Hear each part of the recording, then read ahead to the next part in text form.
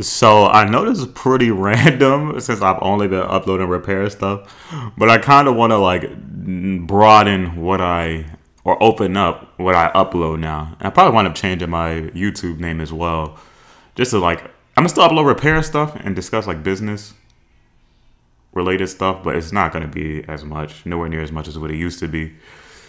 But just up at the title of the video, I'm a huge wrestling fan. I've been watching WWE since '05, I want to say. Yeah, '05. I watched it consistently ever since.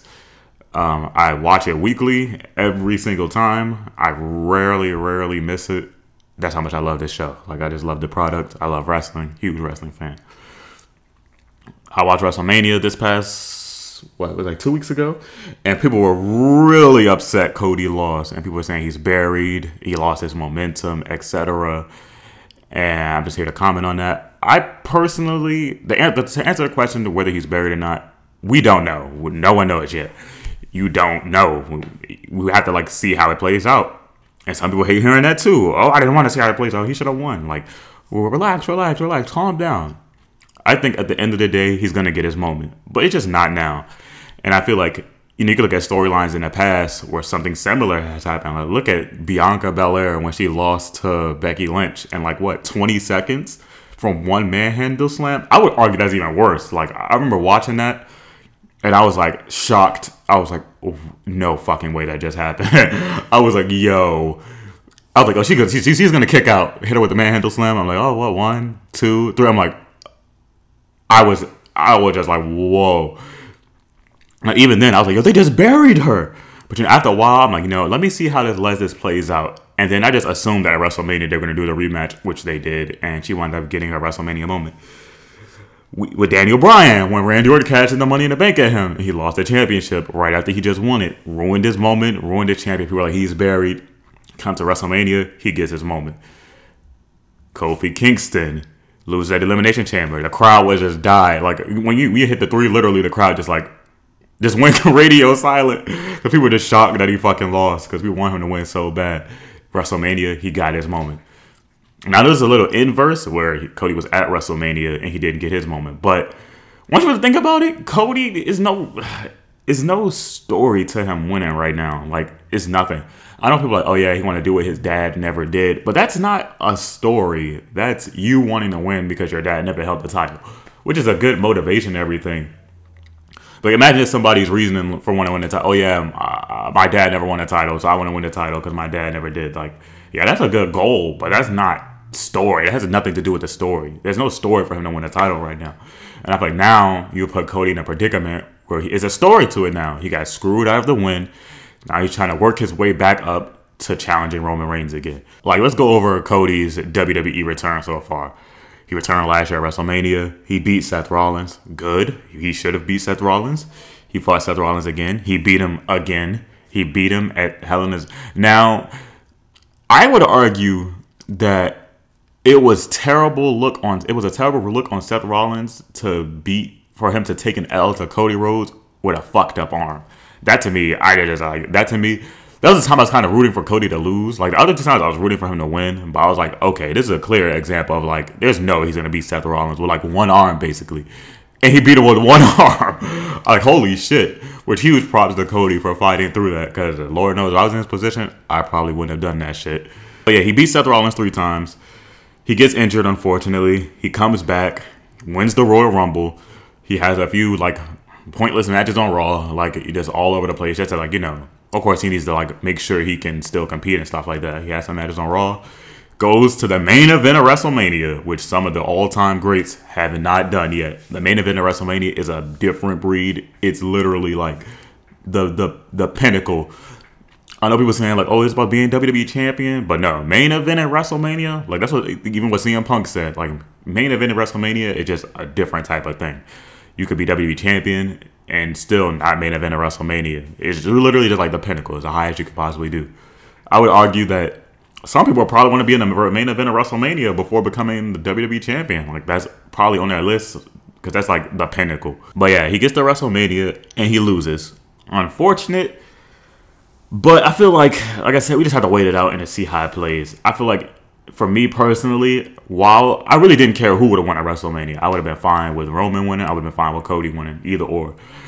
But it would just been like, it was just way too easy of a road if you just, you just beat Seth Rollins 3 times. That's all you really did. The Royal Rumble, you came out number 30, so you barely had to do shit, and you get the win.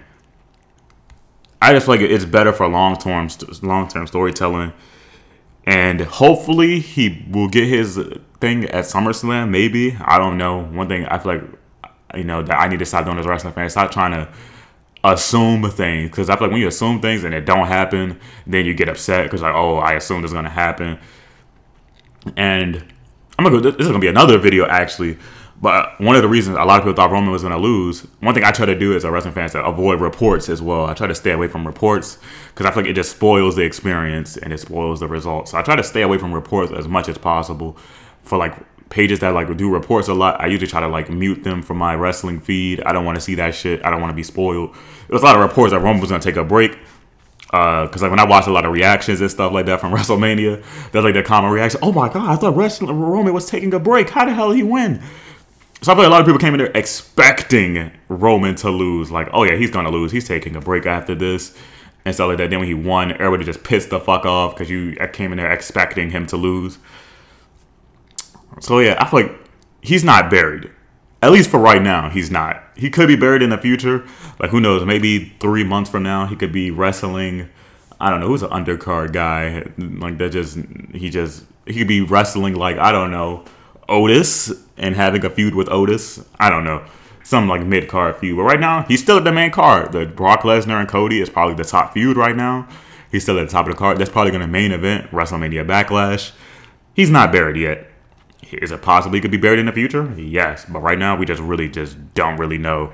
And I feel like you have to wait it out to see whether he's truly, truly buried or not. Like I gave examples before with Bianca Belair, Daniel Bryan, Kofi Kingston.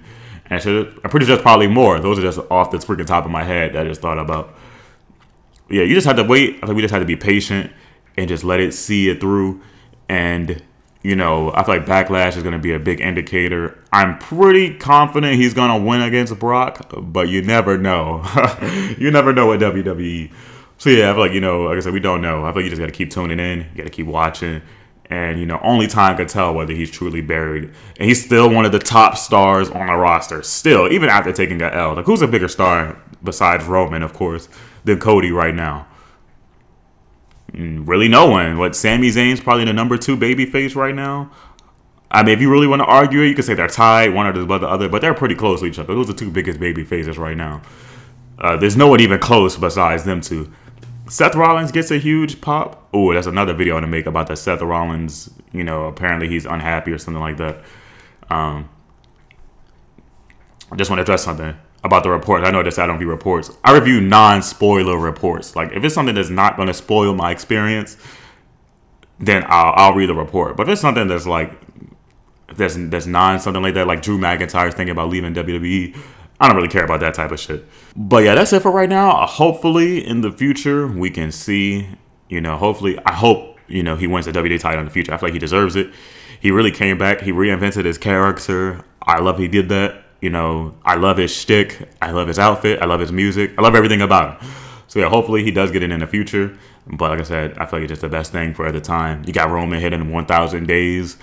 And no one, I don't care who it is. No, I don't think another superstar or another WWE superstar is going to hit 1,000 days as champion for a very long time. Like, the last person to hit 1,000 some days, the last person to go over like 600 days was decades ago. So yeah, I feel like Roman's earned it. Most of his title defenses were interesting. He's been carrying a company for the past 2 years. I think he deserves it, in my opinion. But hopefully Cody gets his moment at SummerSlam, maybe next WrestleMania. Who knows? But I hope you enjoyed the video. Let me know your opinions on the subject in the comments below, and enjoy the rest of your day.